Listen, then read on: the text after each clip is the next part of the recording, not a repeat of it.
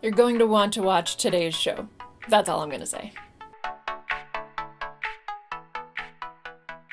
Hi, I'm Amanda B. Johnson, and you're watching Dash Detailed. To get started, I'd like to combine former Dash in the News with business news to just be business and headlines. To start, check out this beautiful footage of a General Bytes CTM, that is cryptocurrency teller machine, dispensing Dash in exchange for paper cash. Dash is now supported on all General Bytes CTMs if the machine's operator chooses to enable it. To get the word out about this, General Bytes has started a thunderclap campaign, and they are still short of the 100 participants that they would like to sign up with either Twitter, Facebook, or Tumblr to spread the news on February 24th that Dash can now be enabled on General Bytes. Elsewhere, the online exchange and trading platform BitMEX has just enabled Dash derivatives. If you know next to nothing about the legacy fiat economy, like myself, you may wonder, what does that mean? Well, apparently it means that people will be able to use Bitcoin, not Dash, but Bitcoin on BitMEX to make bets about Dash's future prices. Hey, who doesn't like gambling while they gamble? As one Dash Slack user pointed out, this may not initially bring an increase in Dash ownership, but it certainly brings more exposure. In headlines, Cointelegraph's Frisco de Anconia published an article called "Why Dash Dislodged Ethereum Classic for the 6th spot on CoinMarketCap." And the 12.1 release was covered elsewhere, here in BTC News, here in Econo Times, and here in CoinJournal. Finally, in headlines, Dash made the number 4 spot in Bitcoinist's list of best-performing cryptocurrency of January 2017. Interesting to note, however, is that spots 1 through 3 are occupied by colored Bitcoins. So, colored coins aside, Dash was the best-performing native cryptocurrency for January. Cool. Now let's talk about network statistics. At this time, Dash 12.1 and 12.0 are still playing nicely together, which is to say there has been no enforcement or Spork activated. What, you ask? I thought it was set for February 12th. So did I, so did many others. So to get clarification on this, I reached out to Dash's quality assurance manager, Flair, or Holger Schinzel. Holger said, in so many words, that at this time the network is still what he would consider indecisive, and an indecisive Dash network has the propensity to create an accidental fork by part of the network thinking that Masternode A should be paid, and part of the network thinking that in the same block, Masternode B should be paid. In order to prevent such a scenario from happening, Flair says that he and other core team members are monitoring several parameters which indicate network health, and that while the network is growing a little healthier every day, it is not yet healthy enough to turn on the enforcement Spork. All of that aside, our current Masternode count is actually at an all-time high, 4,396 to be precise.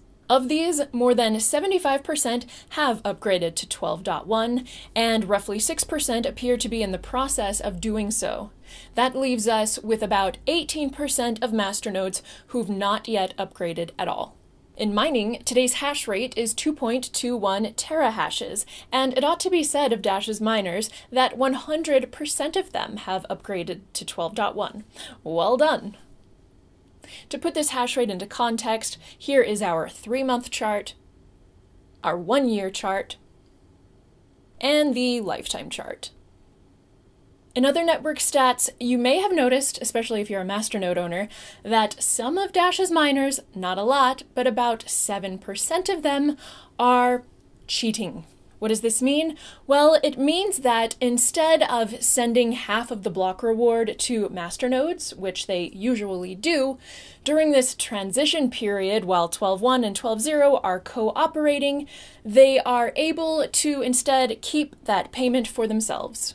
Now, this cheating mechanism will no longer be available once the enforcement Spork happens, and of course, it should be noted that 93% of Dash's hash power is being honest, but it does bring to mind a comment that lead developer Evan Duffield made in a podcast about a year ago about future plans to require that hash power be collateralized.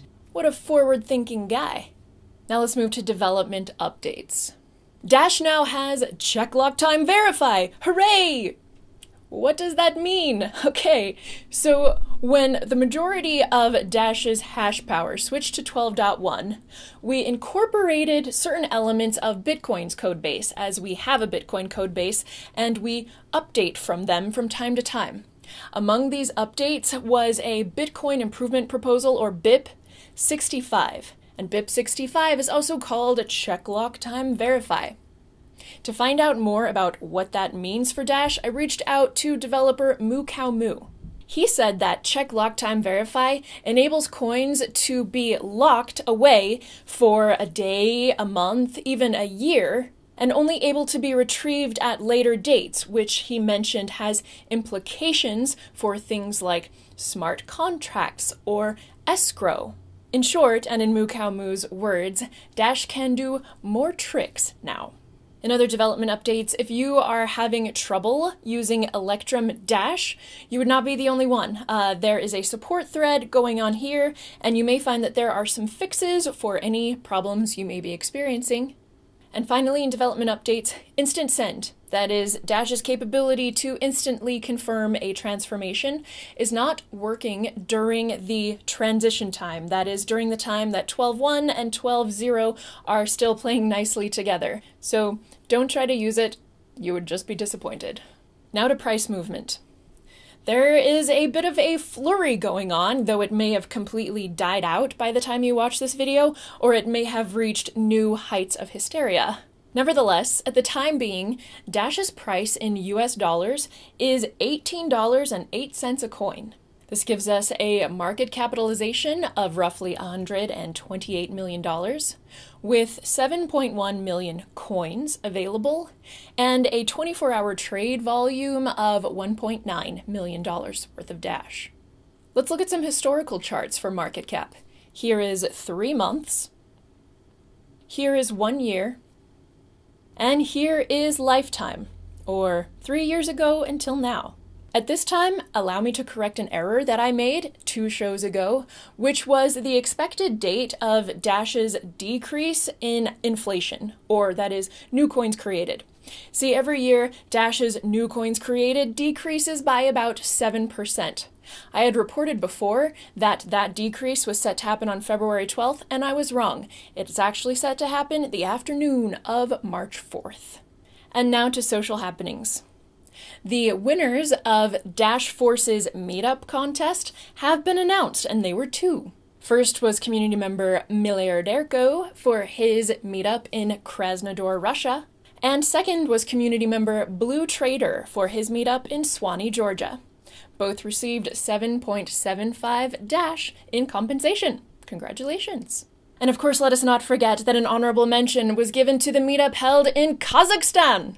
I could never not enjoy saying that word, not ever. In other social happenings, the video footage of Dash core team member Robert Wyko presenting at ICE Totally Gaming in London has been released. And elsewhere, I had the opportunity to give an interview about Dash to the popular YouTube channel Anarchast.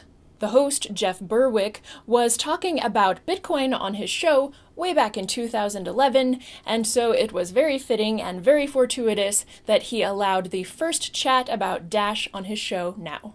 That's it for Dash Detailed this week, my friends. Thank you for joining me, and I hope you will come back for next week's episode, which will be published on Wednesday at 12 noon Eastern Standard Time, as per usual. All right, see you then.